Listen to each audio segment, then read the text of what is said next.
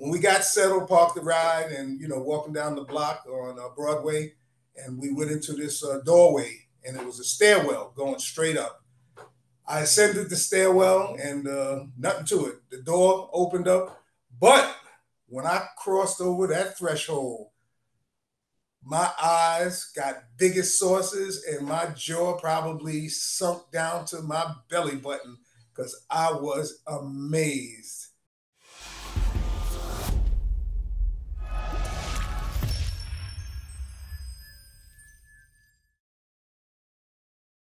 All right, so today is January 25th, 2024. Um, who are we speaking with? Okay, my name is Bernard Hanna, otherwise known in those days, years and years ago, as Juice. Tell us about the nickname Juice. How did you get that nickname and what does that name mean to you? Okay, well, it's a lifelong name. That's from my mom. She gave all of her children.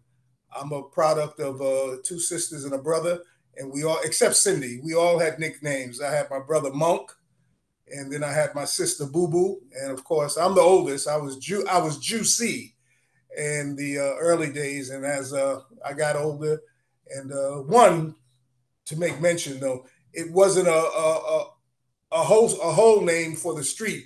People that learned that name back those times were people that came to the house, and that's what we called each other. My mom called me, my brother, as I called them, Monk, Boo Boo, and that type of thing. And then it just vibrated, got out there into the world, and of course, it was shortened from Juicy to Juice. Then even in some places, Juice Juice. But that's what it is, family nickname, and it means a lifetime to me because that's what it is. From all I can remember, as I was told, my mom, she named me that. She used to give a lot of card parties, and as a baby, I used to crawl around on the floor and run up the ladies' legs and stuff, and climb up in their laps and squeeze their breasts. And I guess I was a little chunky baby, and she said, "Yeah, that's my juicy baby," that type of thing. Tell us about the first time you went to the loft. Just paint a picture of what did you see, what did you hear, what did you smell, how did you discover it, who took you to the loft? Tell us the first time. And also, there have been very many iterations of the loft. Which loft did you go to? Prince and Mercer, Broadway, Avenue C, like, so tell us about the first time you went to the loft and then which loft you Yeah, went to in the yeah. background. Yeah, well, I guess I was initially probably at the first floor of Broadway and Bleecker. A good friend of mine, Lindsay Pruitt. I remember one afternoon, at that time I was living out in Freeport, Long Island, and I recall he lived around the corner from me. He had a beautiful fastback Mustang, and I ran up on him under the light and I was hollering at him. And he was like, "Yo, man, you want to hang out tonight?" I was like, "Yeah, where?" He said, "I'm going down to the village." I was like, "Yeah, okay." Now, and I didn't frequent the village that often. I was more Brooklyn when, being born and raised in Brooklyn. But at that time, mom moved us out to Long Island by way of Jamaica, then to Long Island. But anyway, to the point, my first experience was Broadway and Bleecker. Went with Lindsay Pruitt. And I'll tell you something, Em. No idea what I was getting into, where I was going to see and experience, but was it amazing? Let me tell you this. When we got settled, parked the ride, and walking down the block on Broadway, and we went into this doorway, and it was a stairwell going straight up. I ascended the stairwell, and nothing to it. The door opened up, but when I crossed over that threshold, my eyes got biggest sources, and my jaw probably sunk down to my belly button because I was amazed. Like you mentioned, the smells. The first thing hit me after viewing it, the smell, the odor was so miraculous. It's like a diffuser when you go into department stores now.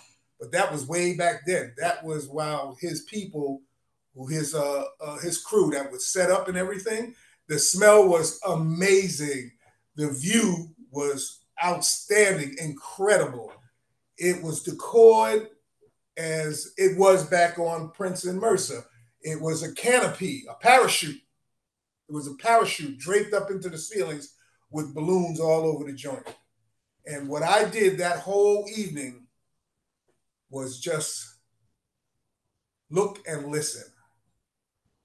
I'm probably snap my fingers and pop my feet, pat my feet, but not too much dancing because I wasn't dancing like that. What it was, the music was so electrifying. The people were beautiful. These were probably entertainers. They were dressed other than I've never seen before. This was village style. Never seen that dress before. Like I said, I'm born and raised out of Brooklyn. Born in Williamsburg, grew up in Brooklyn, and I did my toe stomping in that environment. Brooklyn, then we moved to Queens, then we moved to Long Island, and the village was a whole new entity. That was my introduction. Going into Broadway and Bleecker, and it was life-changing as far as clubbing. After that, how often would you go to the Loft? Well, it was, as I come to learn, that was the first time. And I didn't go back thereafter, probably for a couple of months maybe, but I had an incredible time. It was, at the time, I didn't even know it was only a Saturday party. But Lindsay, I bumped into Lindsay again, and I was like, yo, man, when you going back to that spot? He was like, yo, whenever you want to go. So we went back once again. It was sometime after.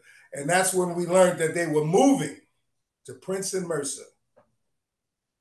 So I had an enjoyable time.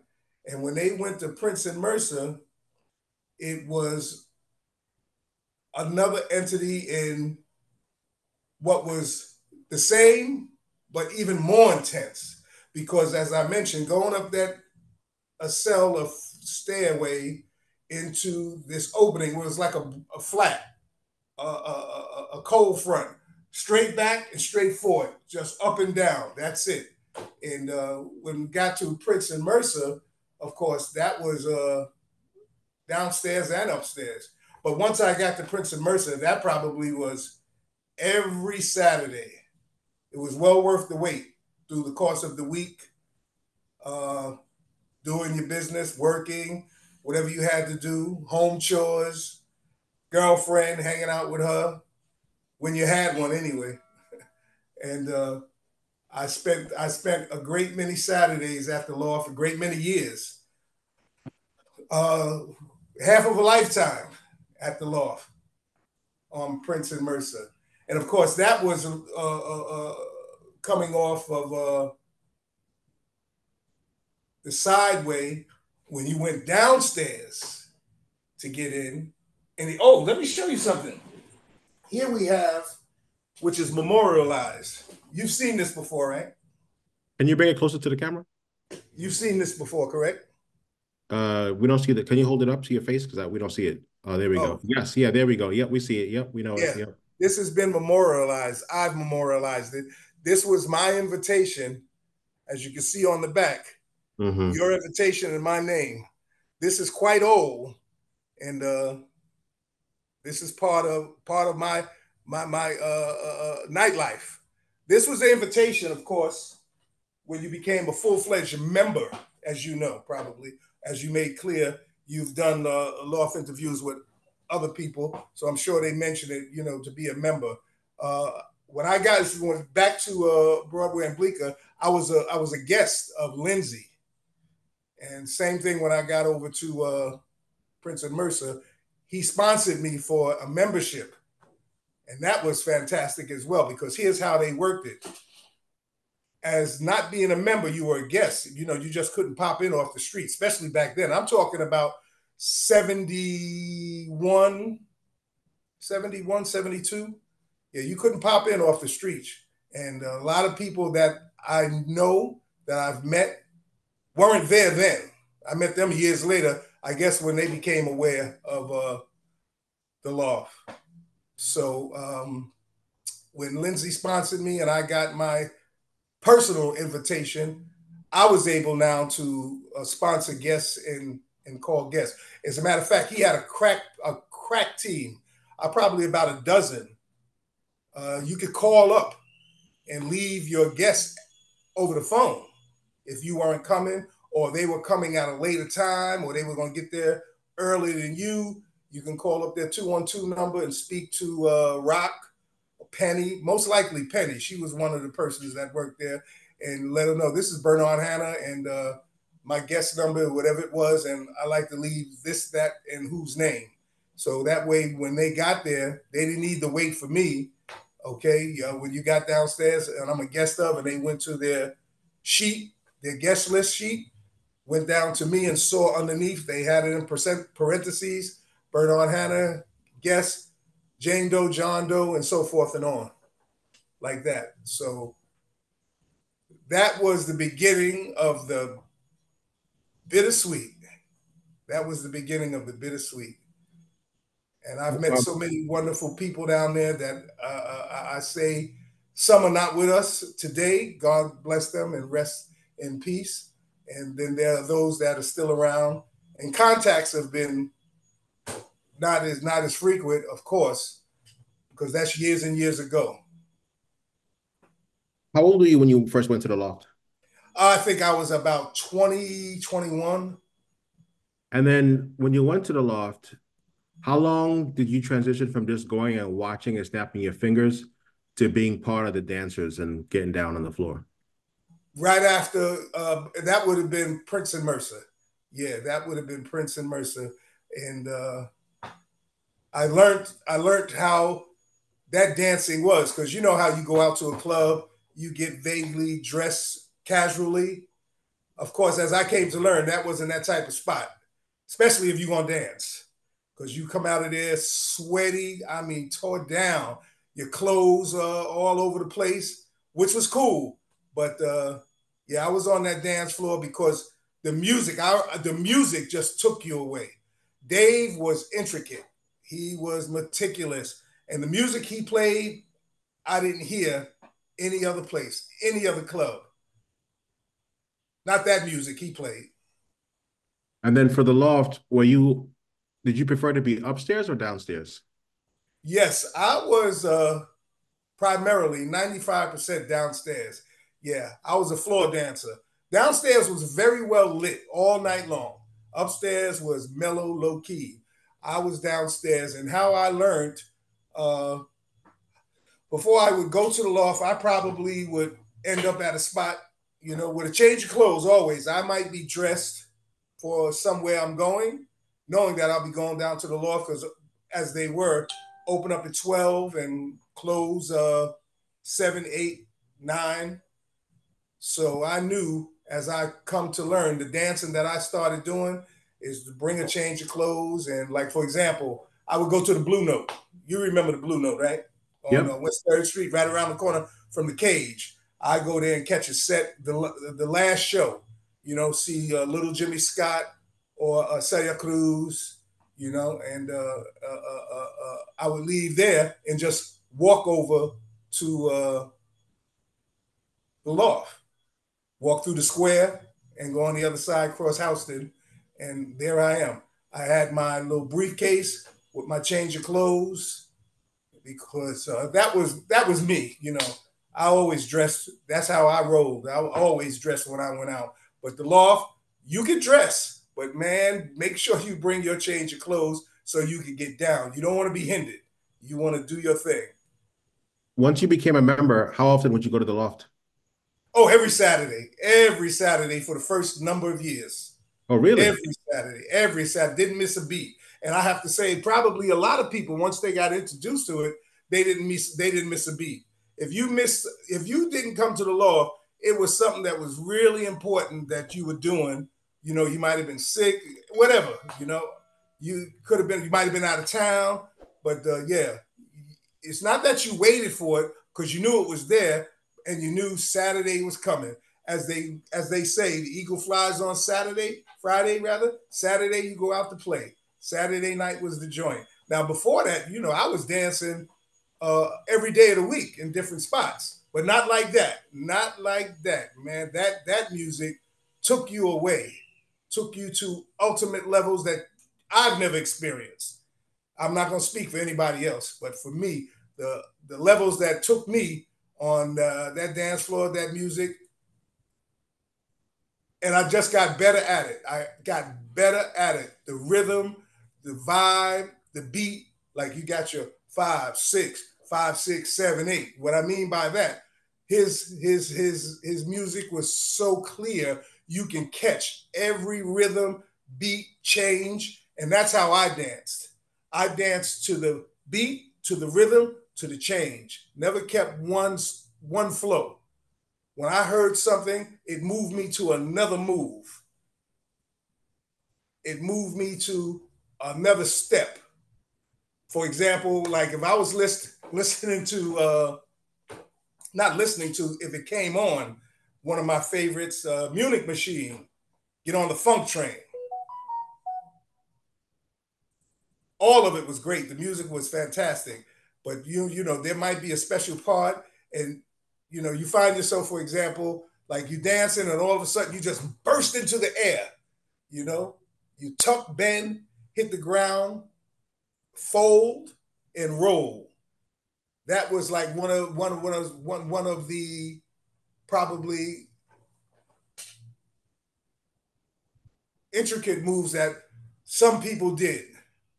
Some people did. That was just like burst into the air, get a nice 2 feet off the ground, and just jackknife down to a handstand, tuck and roll in time with the music. And of course, you know, you wasn't hurting yourself because you knew what you was doing. How would you describe your dance style? Oh, I was fluent. I was very fluent. I was like a pretty hands, pretty feet, smooth, gliding on glass, on ice, along with rhythm. You know, I was able to move my body or my torso one way, with my hands another way, with my feet going backwards, forwards, sideways. So yeah, I was like a Buck and Bubbles, if you recall them from the 30s, especially Bubbles, tap dancer. Let's see, the Berry Brothers, trio tap dancers from the 30s, 40s. Nicholas Brothers, of course, very pretty hands, very smooth, and gliding like a wave, nice and fluent. Do you have any particular memories of the loft that stand out, a particular night where you were on fire or Mancuso was on fire and it was like, oh, shit, this is why I do this?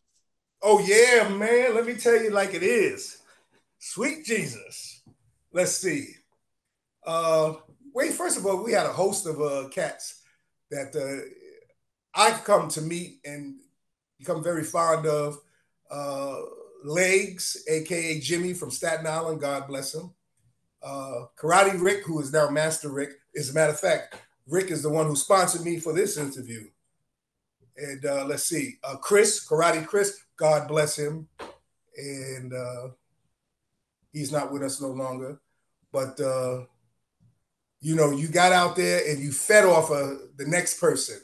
Like, for example, Legs might go out there. He was very, very flexible. He probably, not probably, he could do a vertical stretch straight up and down 100 degrees. And Chris, he was very moderate on the floor as well. But getting to the point where you say what was on fire, Dave was playing music like Sarone, Love in C minor, War, City Country City, and the music, there were changes in it that took you to another level, and we all were out there. Kano, back in the day, you know, who I like dancing with, a Smoke. He was just a clown. Smokey, called him Smoke. Young fella, but he was a cool dude, and you know, he just had that way about him. He had a way about his dance that just was, you know, give you a chuckle. But he was a really fun guy. And you know, the females, for example, Sophie and Joy and Lucy, these were girls back then. You know, freestyle and hustle. As a matter of fact, speaking of hustle, it was a small hustle crew back then. Good fella, Mike Holder, strictly hustle. Mike Holder, God bless him, he's gone too. Maggie, God bless her, she's gone too. Sophie, Joy, Lucy, great hustle dancers. I didn't hustle as much, or probably at all. I did a little, but not as much as my freestyle. And being back then, I just wasn't doing hustle like they were because there was a small hustle crowd and they were great hustlers too. Sophie, Lucy, Mike, Green Eyed Ricky, Trini, his boy, Kathy from West 11th Street. She's right there in the village. And she used to teach up at Fred Astaire's up in Midtown. She was a ballroom teacher. But on fire there was a lot of those nights. Dave bring on music. For example, when Dr. Buzzard's original Savannah's band, Chez La Femme and all of that good music, that whole A and B side. Never heard of them before. When Dave played it, man, fire. Fire. They were the it. They were the it group. Dr. Buzzard's original Savannah's band. Everything on that album was top notch. Could dance to all of it, and it would bring it out you too, because they hit you. The style of their dress was somewhat like I used to dress. They dressed out of 30s. They had on their nice chalk striped suits, wingtip two-tone shoes, Stetson hats. The fellas, Apple Jacks, baggy pants. Speaking of baggy pants, like I said, when I used to go down there, I'd always have my change of clothes. I started out with sneakers. Wasn't working. Couldn't get my slide on. Then legs. He was in the art. Chris, Karate Chris, Master Rick, Legs, they were all in the art. And Legs is the one who turned me on to some Kung Fu slippers. Those were nice. I did that for a number of years. Baggy pants. He gave me my first pair of drawstrings. And so that would have, t-shirt would suffice. But then you wanted to like really fluff it up and look fly. So, you went down to the thrift shops or wherever and got a nice pair of baggy pants. And not thereafter, but probably a year or two or three maybe, got hip to Capizios. They had a nice little spot right off of 8th Street, Capizio shop, right between 8th Street and the square. So I went down there. As a matter of fact, talking about it here, these are memorialized too. Here they go. These were white. I had them dyed red. And of course, I had the soles done. I haven't wore these in so many years. Many years. I haven't wore these. And I have them scribed on here. The Loft 99, as a matter of fact, 99 Prince Street, 1972, New York, New York. And then I have some of my favorite people. I got Lisa, who lived on West 3rd Street, around the corner from the Cage, her sister Nikki, Joy, and Kathy. Kathy lived over on West 11th, and Joy lived out in Elmhurst. Sophie lived in Brooklyn. Lucy lived in Bay Ridge. Jeannie, in fond memory of the square after the Loft. But these are memorialized. These are the only two memorialized memorabilia I have along with my memories, my dancing shoes and my invitation from the day. Wow. How would you describe David Mancuso for someone that's never met him? Okay. Dave was a soft-spoken fella. My personal view, I looked at Dave as an introvert, but brilliant. He would take for example, he'd take his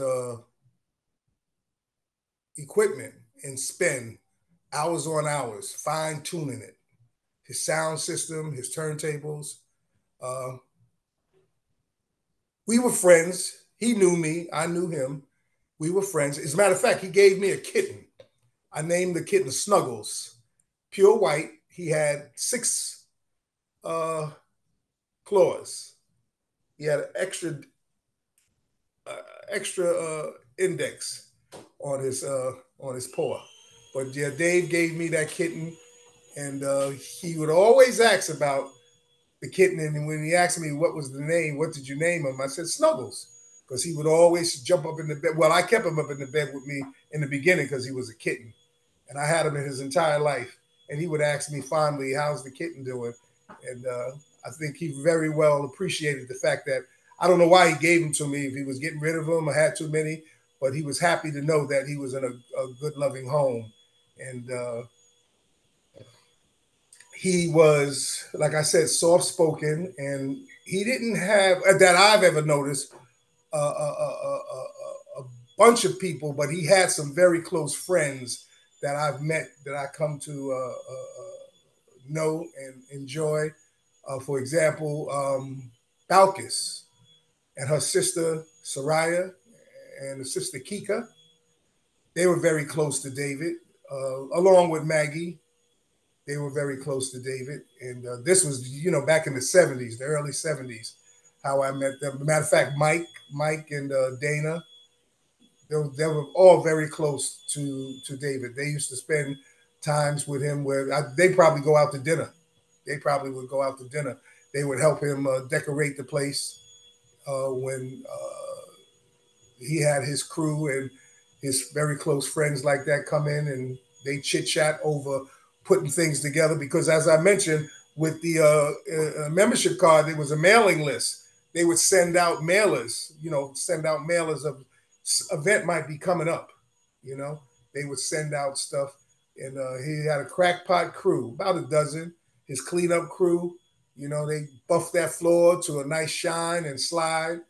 And like I said, downstairs was highlight, bright, well lit, bright. Upstairs was a more mellow mood, dark. Even though they got down, they threw it upstairs too, but nothing like downstairs. And upstairs was a lot more close and personal. Tell us about the sense of community at the Loft. Everyone talked about it being a family, or people developed friendships. Talk about that, and even talk about any relationships that came out of the Loft as well. Oh, absolutely. You hit the nail right on the head talking about family. Like I said, man, when I started going there, I met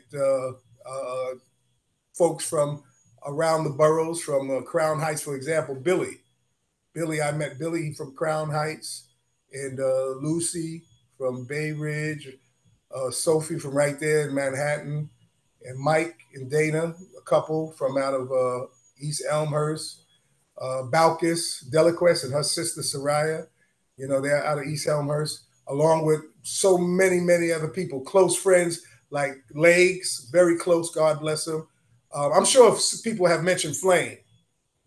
Flame was a close friend as we become to develop. Because I met Flame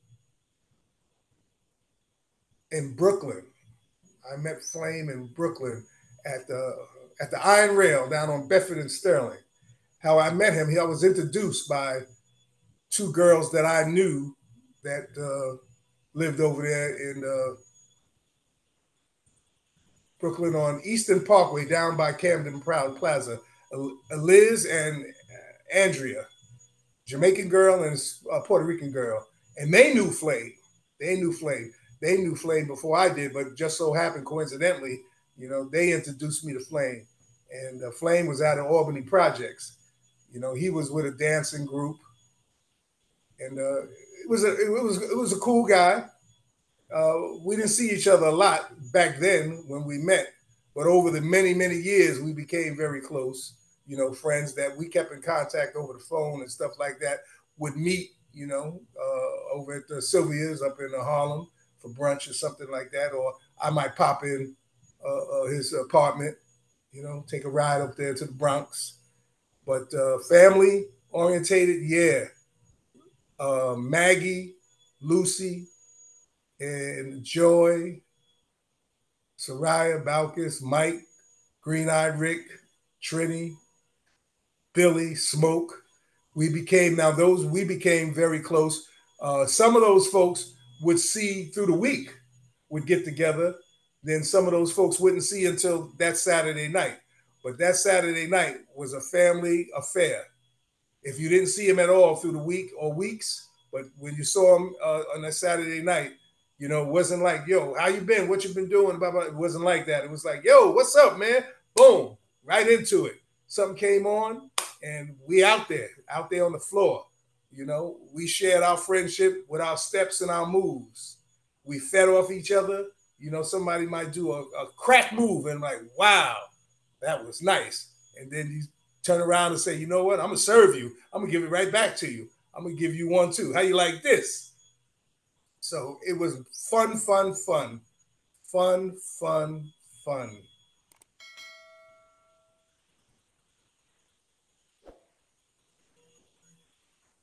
What effect did the loft have on shaping the club scene and the club culture after it? Oh yeah, man. Let me tell you, the loft was the spot. David was the man. Everybody piggybacked off of David. For example, Larry Levan. First of all, let me give you a scenario how the loft was when I started going there. People know the loft upstairs where David had his booth or his tables set up right in front of the egress doors, straight out to the street. When I started going there, he was up in a loft. He was on top of, you came upstairs, and when you came through the threshold, right on top was like a balcony.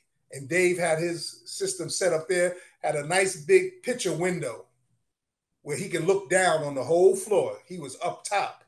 He was up top then. He could look down on the whole floor all around. And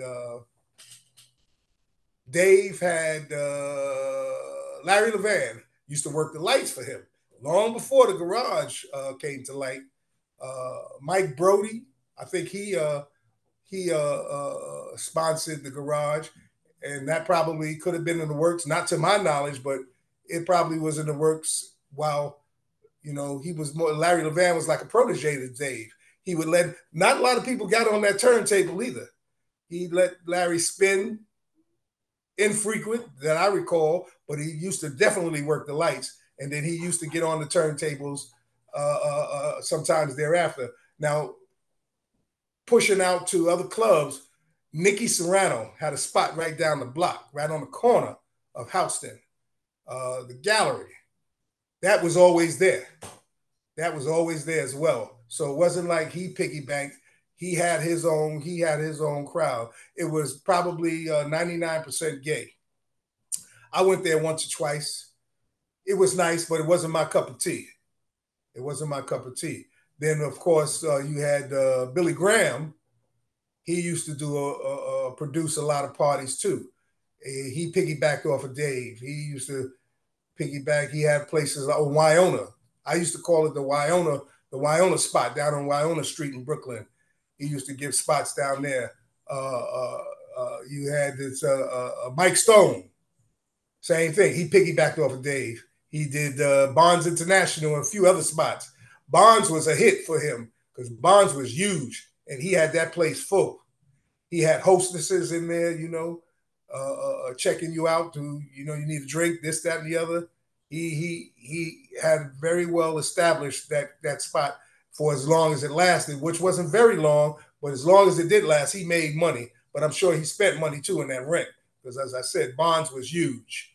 And then, of course, the kid from uptown on 54th Street, you know, he piggybacked off of Dave. Dave was a big influence to a lot of cats. You know, I met some, you know, Bobby Morales, not David Morales, Bobby Morales. You know, he was more so in a hustle crowd. Same thing as Paradise, this other kid, Paradise. They were both in a hustle crowd. And when I didn't freestyle, I go to their spots and hustle because they didn't freestyle up there. Everybody up there hustled. And over the years and years and years, I got my hustle to a real groove. I got very good at it, very good at it. You know, I won a little $500 contest at a college, CW Post out in Brookville. You know, that was cute. The girl who won previously was dancing with this other cat, Sammy. And one night I was there, the Ratskeller. I was there. They had the hustle contest, and she knew I could dance, but she didn't know how good I was. But she wasn't looking to win a contest. It was like, let's just partake, and so we did. And so I kind of shocked her. She was like, "Damn, kid, I didn't know you were smooth like that." But back to Dave's influences. Yeah, he had also this female, Colleen Murphy, aka Cosmo. She she didn't own any spots, but she had some DJ gigs that she used to spin out over in the Bowery, and she had a radio show out of NYU. She played her wares on the ones and twos, and she was absolutely influenced by Dave, because that's why I liked her so much. She played the music he played, and that was the music I enjoyed. It gets you like up and ready and like, let's do this. And of course, you had Jimmy. Jimmy was protege to God bless him. He passed on too. He was a protege to Billy Graham. They used to hustle those little house parties. They used to hustle those little house parties, or get a basement and charge whatever, and Jimmy get on the tables and do their things. Of course, they get their music. I'm sure you heard of the record pool. They get their music from the record pool, and it was a small cachet of people that knew about the Loft. It was a small cachet, especially out of the outer boroughs. It got out by word of mouth. You say, "Yo, man, I went to this spot," and it kept spreading like wildflower. "Yo, I went to this spot." People were coming from Long Island, Jersey, Philly, Connecticut, and it was an experience that everybody felt. No one came to that place and wasn't mesmerized. No one. And I will speak on everybody, because it wasn't that type of club. A club unbeknown to those that you might have went to and hung out at. Coming down to the Loft was an experience of a change of life as far as clubbing. What? Oh, actually, how should I ask this? What was your reaction when the Loft ended, and how Oh did well, how did that long impact? before it ended, I stopped really participating. For example, when he left Broadway and Bleecker, which was a blow, I always thought he owned the place, because he made money. He made good money just for the one night too. He didn't sell nothing except admission. So for over the years that I've gone, I always thought he owned it, and he didn't loan it out for, um, as I remember, he didn't loan it out, like rent it out for anything other than what he did on Saturday nights. And if he did, I had no knowledge of it, but I always thought he owned it. And when he lost it, because it was in the grapevine that I remembered he was offered the spot, and he didn't take advantage of it. I don't know if that's true or not, because I wasn't part of that. I heard that, and I've always known not to always believe somebody else's mindset when they pass in other information on, opposed to where it comes from the natural source. So when he did decide to had not decided, when he had to leave, he went over to Alphabet City, and I had gone down there for a while, but it was never the same. And he left there and went somewhere else, and maybe somewhere else, and then it was over. Period. Except for once in a while, he through his mailing list and word of mouth, he had those special parties where he was charging $40, $50, and had a big turnout too. Had a big turnout. It wasn't it wasn't no skeleton crew. He had always a big turnout. As a matter of fact, one of the nights that I went, Master Rick, he put me on his comp list. He put me on his comp list, and I went down and had a great time. Now, he had a protege, Doug Sherman. He was over at the Loft on Prince and Mercer. He used to play frequently for Dave, as I became friends with Doug. Congratulations to his lengthy marriage to Soraya. They probably been married 20 years or more. God bless them both. And he played for Dave, and he used to play at these special parties that, as a matter of fact, you know what's so ironic, Em? There's a song, I can't remember. I got bits and pieces of the melody in my head, but it was one of my favorite songs, and I never took the time out to find out what was the name of the group and the name of the song. And to this day, some 35 years later, I still got it in my head, and I can't put it together to be able to, Google, tell me what was the name of this. And the only place I know I'll ever hear it, if Cosmo, Doug, God bless Dave, he's not here no longer, played it. Just coincidentally. And I heard it, and I say, that's it. That's the song. One of my favorite songs out of all of them. That was a good hustle song. Freestyle too, but I like the melody was so soft that it was a good hustle song. And I used to enjoy with Joy and Sophie. They were terrific hustle dancers. Kathy, well, all of them was that small crew that did hustle. A lot of people couldn't hustle, didn't know how, and wouldn't hustle because if you was out there, you're not gonna get out there, sidestepping and not being fully down. Not being fully down, you're not gonna get out on that floor, even freestyling. You probably those would, lean on the side up until they got, their feeling, encouragement, and felt like, yeah, I can swing, I can throw it now. But hustle, nah, because like I said, downstairs was very well lit. And you were being looked upon. You were being looked upon, your dance style. Everyone could dance, just that some dance better than others. That's all. And No, nobody absolutely. was tripping off nobody about, you can't dance or baba this, humma, humma, humma. It wasn't like that. Everybody did their thing, felt good at it, and nobody was criticizing or looking upon nobody how they did their thing. It was all like you made clear, family oriented. Nobody snarked on nobody that I can say. And then the perfect segue to my last question. How would you summarize the legacy of the Loft? Oh yeah, the originator. Not one of the best, the best. Like I said, there was no club in Manhattan was slick as that, was slick as the Loft. None of. And see, this on Broadway and Bleecker, got to be reminded. Broadway and Bleecker was not the same crowd as Prince and Mercer. As a matter of fact, they didn't even dance like they did Prince and Mercer as they were dancing up in Broadway and Bleecker. That dance on Prince and Mercer was electrifying, high powered. That dance over on Broadway and Bleecker was mellow. Because, like I said, it was a whole different crowd. That was a whole different crowd.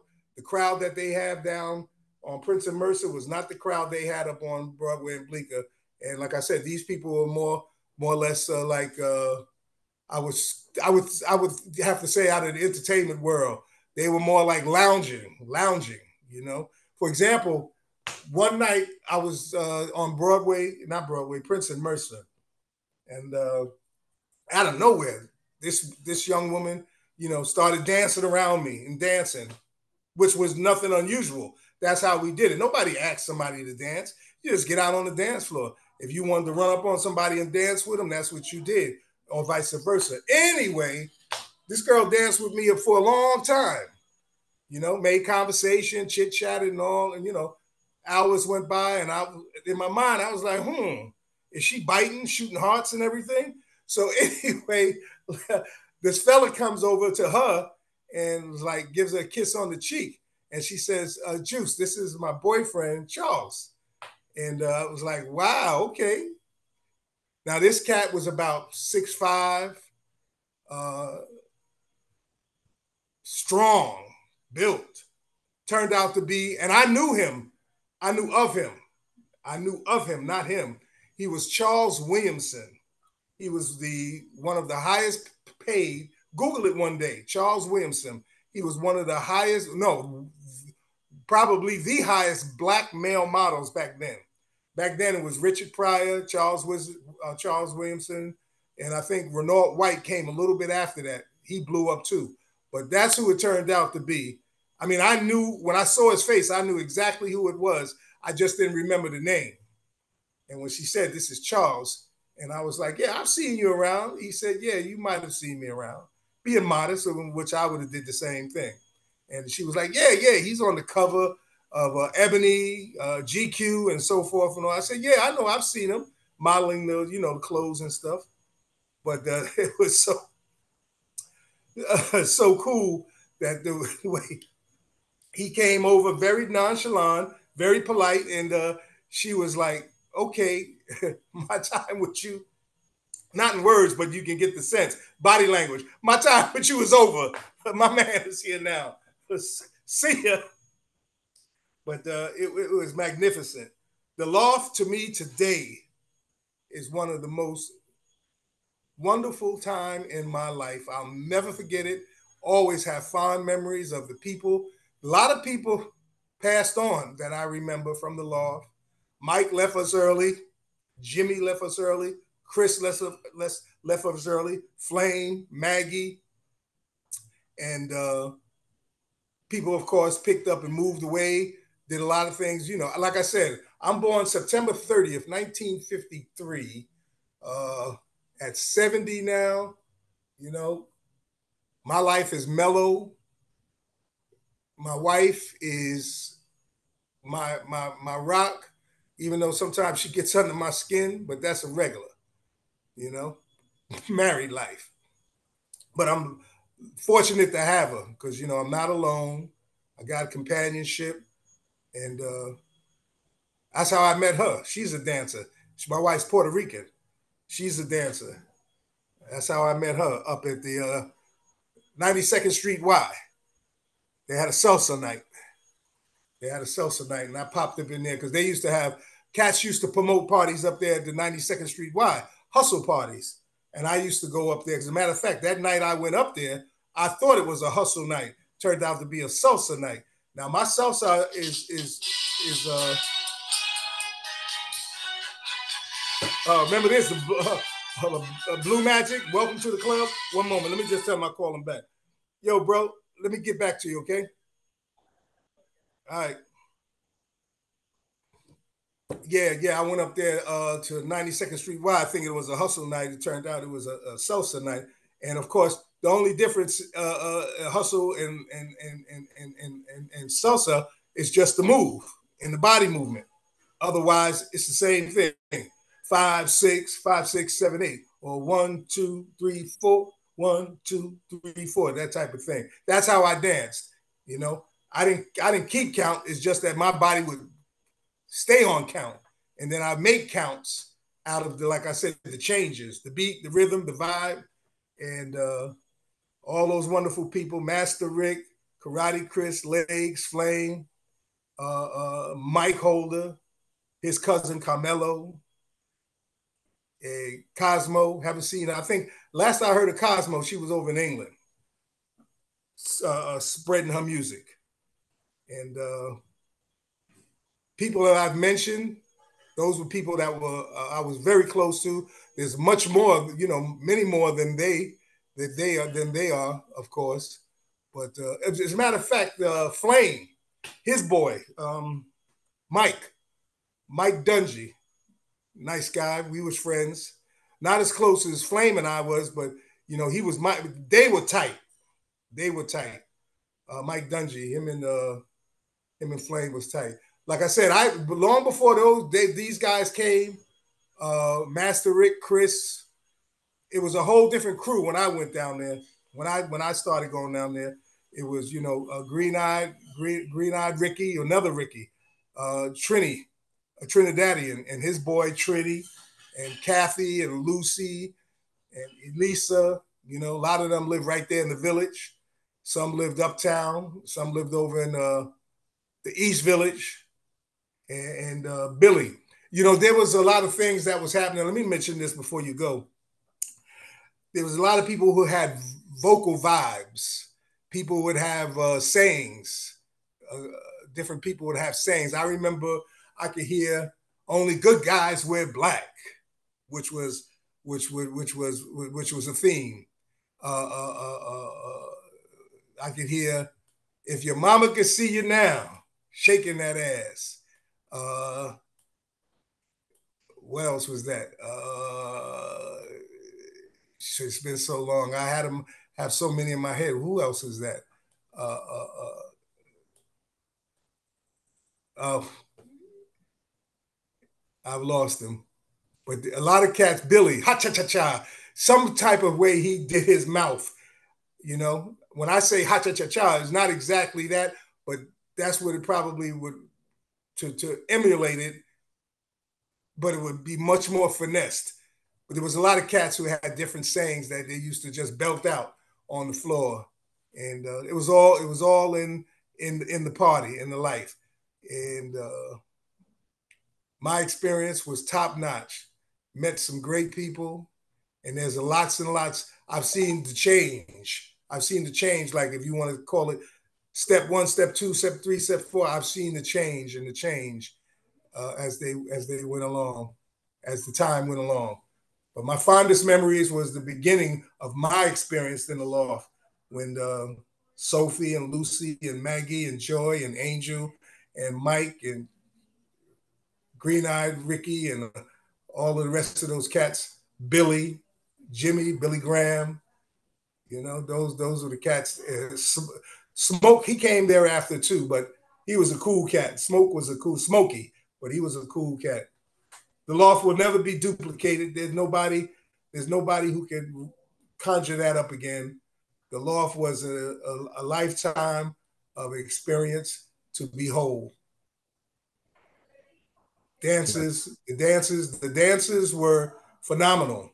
They all were there. They were all dancers, you know, in the loft. You know, they were all dancers in the loft, and they could take their skills to wherever they went to in other clubs. You know, people probably wouldn't understand it and say, "How do you do that? Where do you get that from?" But then after a while, you know, it changed up. Like when you mentioned when they moved, it changed up. It wasn't the same. He had a crowd, but it wasn't the crowd. And I stopped going. And now and then I hear from somebody or I get something in the mail. Balkis, she was, like I said, a very good friend of Dave. I might hear from her and say, well, Dave is having a little something.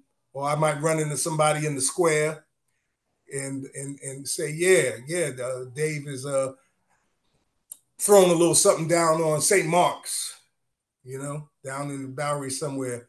And what's the damage? They charge him $40, $50, which was well worth it. Well worth it, because his music was top notch. Music wasn't you weren't hearing on at that time. Who was the radio station? WBLS. They was playing good music. Cause see, I grew up with Motown. You know, the Four Tops, Don't Bring Back Memories, and Shorty Long, Function at the Junction. You see, you know, always had dance in me, but that dance that came out of me in the loft, that was the music. That was the music. That was none like it. None like it. And now you can hear it because you can stream music from out of the country, and you can hear people like another high powered song, "Disco Circus" by Martin Circus. Now that had changes to the hill. That was high powered. You could really throw it on that song, Disco Circus, you know, by Martin Circus. That had so many breaks and ups and downs, 5, 6, 7, 8. Bam, bop, bop, boo. Leap into the air, jackknife, tuck and roll, you know, spin, working off the floor, everything.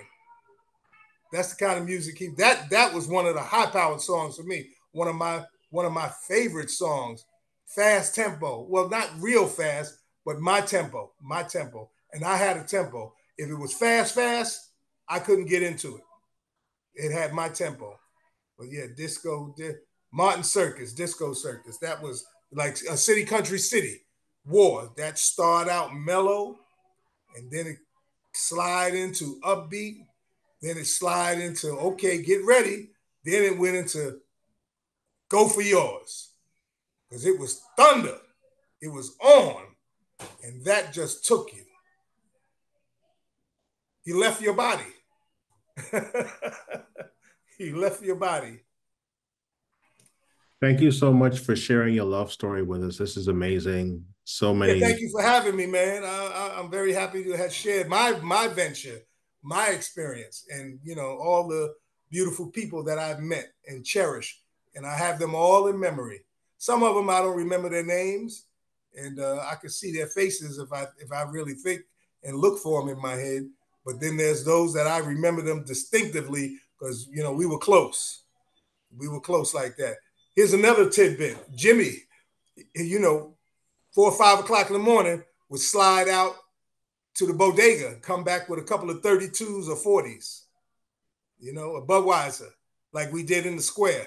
After you leave the loft, those that went to breakfast and went to the square, or those that went to the square, and, rainy days, you either went home or you went home with somebody, that type of thing, but I thank you for having me, and it's been very, very pleasurable to talk about the days of wonder, wonderful times, and you keep doing what you're doing. I'm Thank you sure so much. there's other Loft participants. They have their experience. As a matter of fact, those that I remember, as I made mention of them, those are the folks that I ran with back in the early days in the early 70s. Then there came the middle 70s, the end of 70s, the birth of the 80s. That was a whole different scene of people, even though the Loft was still throwing it, but it was a whole different cachet of people. So, Mr. M, Thank thank you you for so much. having me. Thank you. Thank Thank you you so for having much. me. Yeah, All right. man. You have a good night. Yes, sir. Appreciate you. Thank you so much. All right. Take care. Bye-bye. Same.